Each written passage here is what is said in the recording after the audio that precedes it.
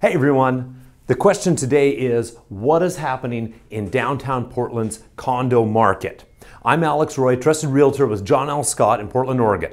It's November 2nd, 2022, and we have all become well aware of the news that the real estate market here and across the nation has been transitioning from that strong seller's market into more of a neutral and in some cases a buyer's market. It's a transitioning market. So I thought this would be a great opportunity to take a look at what is happening specifically in downtown Portland's condo market.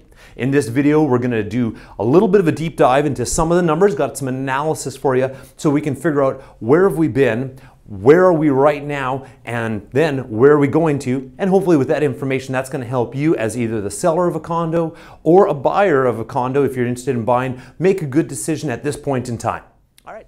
So the first chart I want to show you is one that is looking at all of the condos in downtown Portland, including the Pearl District, Slabtown, the Riverfront, like the McCormick Pier condos, and all around Northwest 23rd Ave, all the condos out that way. I'm including those all. And I've got two lines on this chart: new listings, how many condos in that quarter came on the market that were new listings, and then the orange one are how many condos sold, closed transaction during that quarter as well. As you can see, this has definitely been the nature of condo sales in the downtown Portland. There's always been more listings coming on than condos that actually sell. There's never been 100% rate of absorption where buyers are buying up every single condo available. Some of them sit around for a long time. They're eventually withdrawn. They end up getting rented out. The person decides not to move. That's what happens to that excess inventory, or it gets pulled off the market, gets listed again, gets counted twice as listing, and eventually gets sold. That's a little bit of an anomaly with the stats, but we always see more listings than the number sold. So what has happened since 2016 in the third quarter to present day Q3, where I've got data for this year?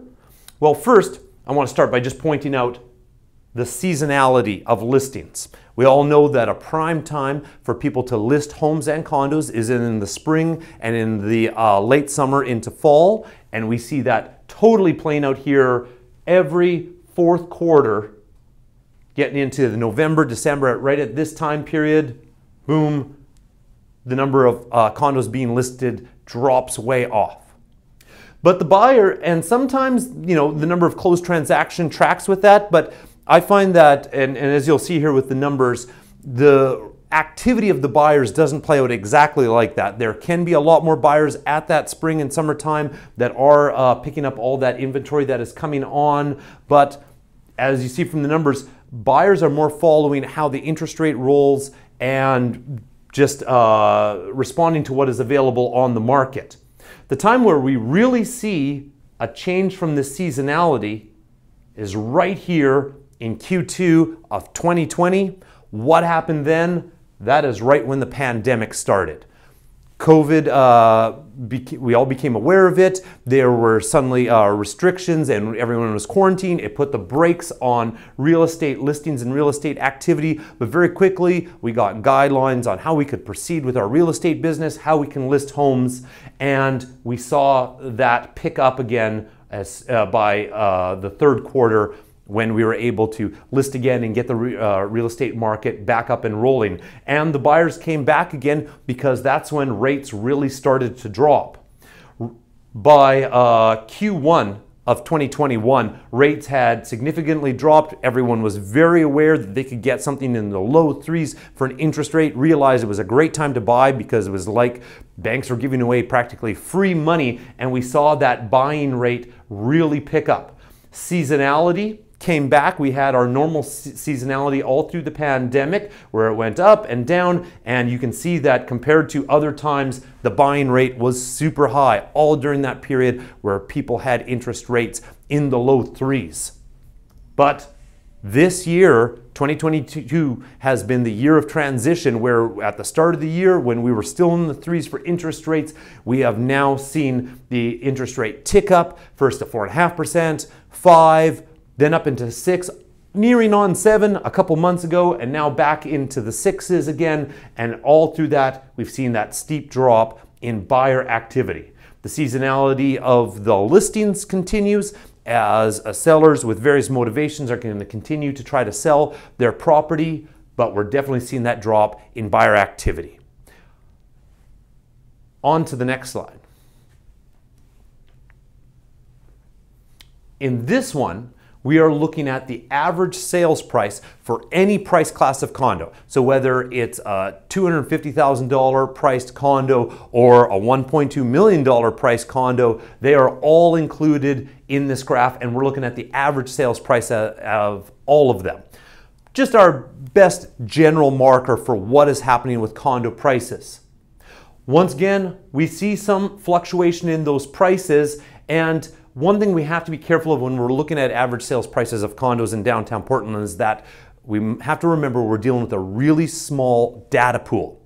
And so in one quarter, we have a couple more sales of very high priced condos versus and a small reduction in lesser priced condos. That's really going to throw and skew our numbers and spike them up. Conversely, a few less expensive condos are sold and more lower priced condos are sold, we're going to see a drop. But what is important to look at is the trend, and what we definitely see trending was a period where it was jumping around and felt fairly stable, but as soon as, by the time we get to the point where the pandemic is starting, we're starting to see a downward trend despite the really great interest rates.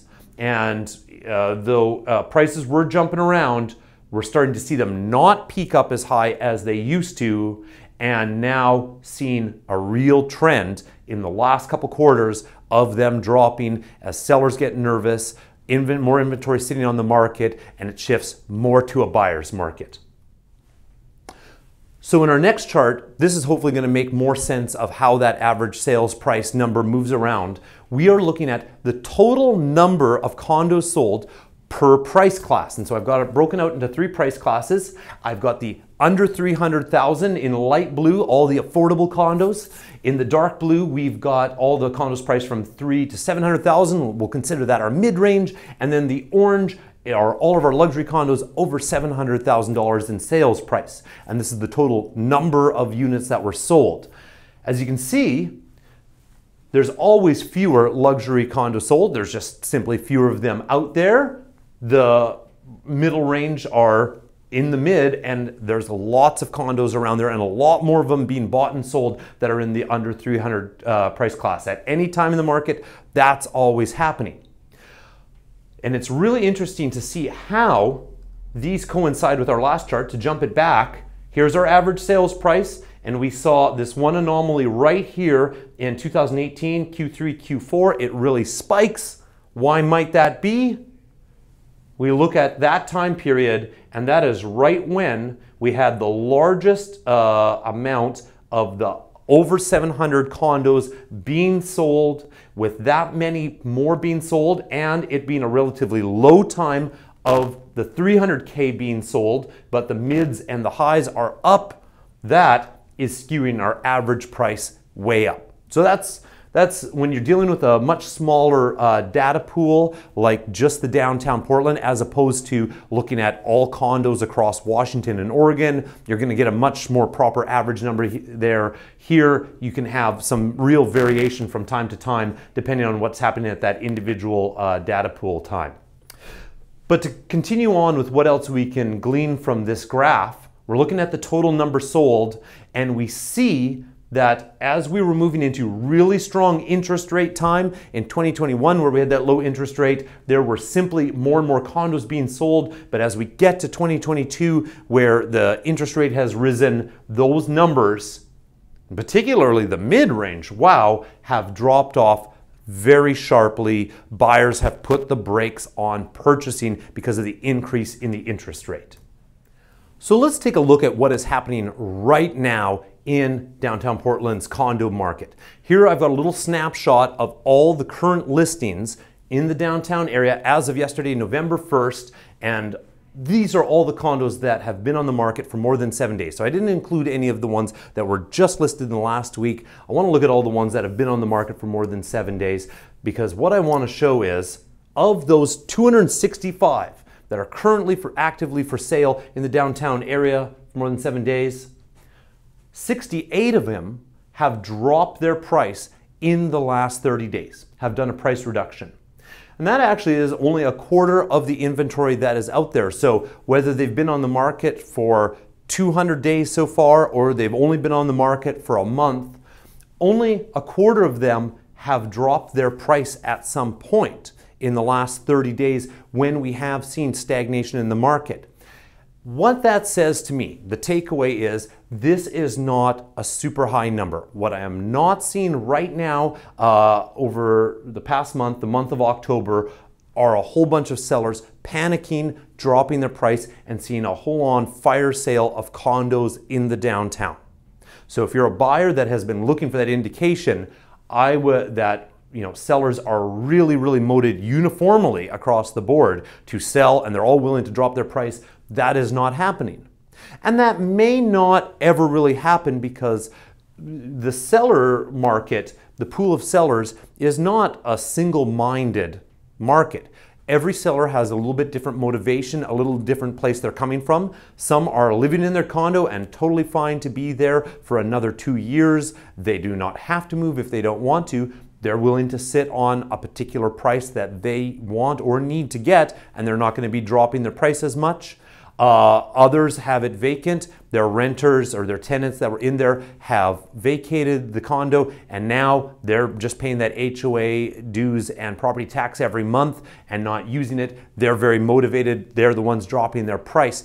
And so when you are trying to decide when is the right time to buy as a buyer for a condo, and your only motivation is to get a really great deal on the condo, at this present time, you need to be searching for condos that they themselves have actively dropped their price, and you can tell that you have a motivated seller. That's where you're going to find that deal. But if you're just looking at any condo across the market, you're not necessarily getting that deal with any condo that's currently out there. That's my takeaway for it. Let's check in again in Q1 of 2023, see if this number has increased. My prediction is that this number will bump up, but it won't be crazy high. I think we will see more that have done price reductions, but not much higher than that. My prediction for the future. So now we come to the average sold price by size. We divided up the total number sold by a price class, but as prices change, that might not give us the full story of what's happening with pricing of condos. And so maybe to be more accurate as we're looking back into the past, let's divide up the three by their size. And here we're not looking at the total sold, we're looking at the average sold price. Final slide I've got on that. For all the condos that are over 2,000 square feet, they're obviously priced more, and you can see they're up, always averaging around this $750,000 range. The green are all the condos that are 800 to 1,200 square feet.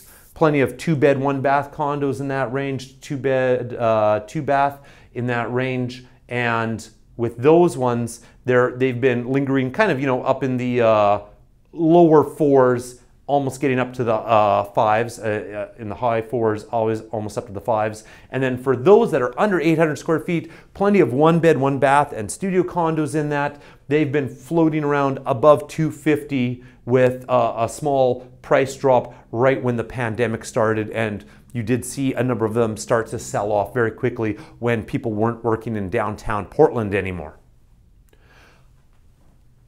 But the main thing I want to show is that we've had, with the larger condos, a steady, slow drop in the average price all through 2019. There's been some spikes up, but the trend has been down. There was a little bit solidifying of the trend upwards or leveling off upwards when the interest rate was really great through 2001. But then after a final surge, it has dropped off significantly to its lowest average price in the last 6 years for the over 1,200 square foot class. So there is actually an indication that if you're looking at condos over 1,200 square feet, it is on average, they are the lowest price they have been at any point in the last 6 years. It's also somewhat true for the middle range ones, though they saw some low numbers all the way back in 2019, 2020, and they're right around that point.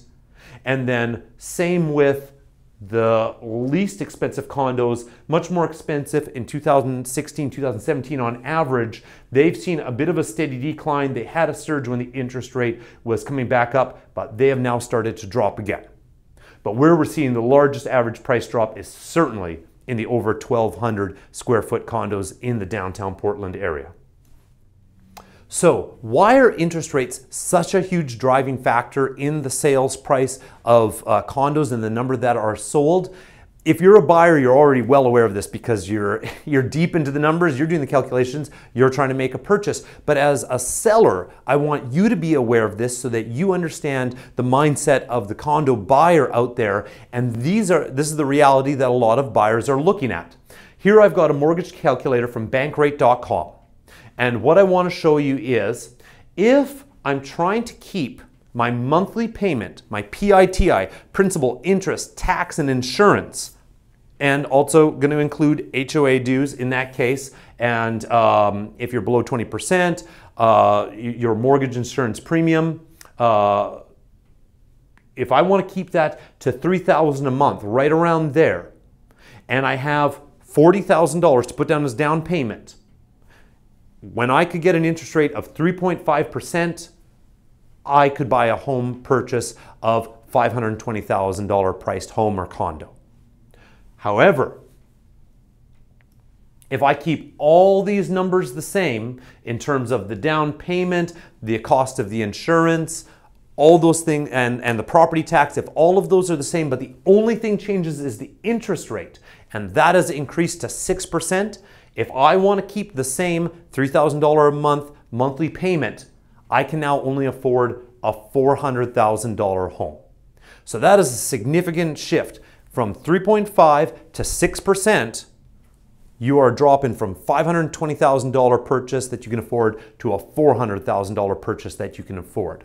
That means for all those sellers that had condos that were priced at $520,000, for those buyers out there that needed to keep their payments around $3,000 a month, you've just lost all of those buyers. They are now shopping down around the $400,000 range if they are shopping at all at this time. So it's been a significant reduction in the buyer pool at those higher price points, which totally explains why we're seeing that drop off at those higher price points. That can be a big indicating factor of that. And so let's talk about some tips and some strategies for buyers out there. First one, condo buyers. I want you guys, when you are shopping for a condo and when we're working together, I want you to be savvy buyers. You're searching online, you're looking at Zillow listings, you're looking at Redfin listings. Look, I want you to know that the best listing source of information is directly from a realtor with an RMLS listing page, which I'm going to show you. And the only way you're going to get that is by getting your realtor. Hopefully it's myself, but if you're working with another realtor out there, I'll give you the same advice. Get them to set you up with an RMLS listing automatic search. And so let's take a look at what you can see in that. Here's a typical page of one. I just randomly selected a condo that is actively for sale, and this is the top third of a listing page that you would see if you're getting an RMLS listing. And here's a few things I want to show. Obviously, you're going to see the initial details of the current list price, how many bedrooms, how many bathrooms, total square footage in the property, and when was it originally listed. And that brings me to the first one I really want you aware of, DOM, days on market. How long has this listing been on market? And so 12 days, this one's been on for less than 2 weeks. It's practically a super fresh listing in this market on at no time at all. But you'll definitely find some that have been out on the market for 280 days. Been around a long time, been trying to sell it for a while. Should note that there are some ways that realtors can play around with listings, taking them off, relisting the same property under a different MLS number that can reset that days on market. But if you really want to know, is this truly a new listing or was this listed before? Do I remember seeing this one somewhere in my feed before? Just check with your realtor and give me a call and I can tell you if in the history that property had been listed before under a different MLS number. You'll also see things like when was the building built, lots of details about the neighborhood name. This is some boring stuff that you're not going to notice a whole lot. You've got your listing description, but where some real interesting details come in that you need to consider when you're purchasing because they really affect your bottom line are down in the financial section where we see the property taxes per year. This one being $5,300. That, for condo buildings that are a little bit newer and depending on the size, that might be a very reasonable property tax per year. For other condos, and my feeling on this one, if I just had to say from my gut without looking in too much detail, for an 837 square foot condo, 1 bed, 1 bath, that's a little bit on the high side, but that will be pretty consistent with all the units in that building throughout that building. So if you like that building, that's the property tax that you are going to be stuck with. But if you have the flexibility to look at other buildings, you might be able to find a lower property tax on another similar size condo in a different building. And the other one you need to pay attention to, because it really affects that monthly payment you're making every month, are the monthly HOA dues, these being $429 per month. I think that's pretty average for a condo of this size, certainly one that has property taxes of that amount. I think it is concerning, and obviously it really hurts your monthly payments if that monthly HOA due was something really high, like $650 per month for just a little 1 bed, 1 bath condo. That would be pretty high, and that may simply be because the HOA needed to restock their reserves, or they have some large special assessment projects that they're trying to pay for, and so they need to up the dues for a period of time, possibly for many years into the future. But likewise, I would also be suspicious of condos that have surprisingly low HOA dues. If this one's HOA dues were only $230 per month, I would be a little bit suspicious of that HOA if they're properly collecting enough money from all of the residents to keep their reserves up for upcoming projects. So, dues, you got to have them when you have an HOA, when you have a condo. Something has to pay for that building's maintenance and take care of all the facilities there. You don't want them too high, but you also have to be a little bit suspicious when they're really low, usually looking for a reasonable middle spot. Pay attention to that as you're searching around for condos. And two last things I want to point out. One is down here. Some condos have a parking space, some do not. And for those that do have a parking space, that do have a garage, sometimes the parking spot is deeded, sometimes it's just a common area that is assigned to the unit. If it's a common area that's assigned to the unit, there's no additional property taxes, but if that parking space is deeded, you actually have a whole separate little tax ID that you own. It's like you own that little tiny space and you are paying annual property taxes on it. The whole condo, you're paying $5,300 a year for property taxes on that unit. For your parking space, $284 per year on that parking space for this one particular condo. That is an adorably small amount of taxes that you're paying a year on that, but adds to your bill nonetheless. So that's a little something to notice there in the lower part of the listing in the condo supplement.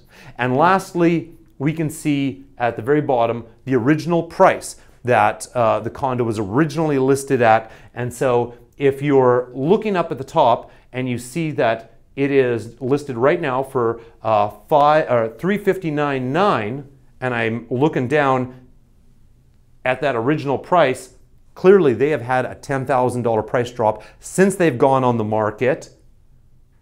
They've only been on the market for 12 days. That to me does, might be an indication that we have a motivated seller in this case. So those are the kind of details I want you to pay attention to as you're searching for condos using this MLS listing load or listing page. Other tips for home buyers: remember to stay on top of those new listings. If you're going to catch those deals, if a really good one comes up, you want to see it right away so you can get in there, take a look at it, and get an offer in before anyone else sees that deal. Best way to do that, have me set up an MLS listing search for you. And then rate buy down strategies. That's the other thing I wanted to mention to you, because it is something that a lot of lenders have been talking about and are offering some really interesting programs with at this time.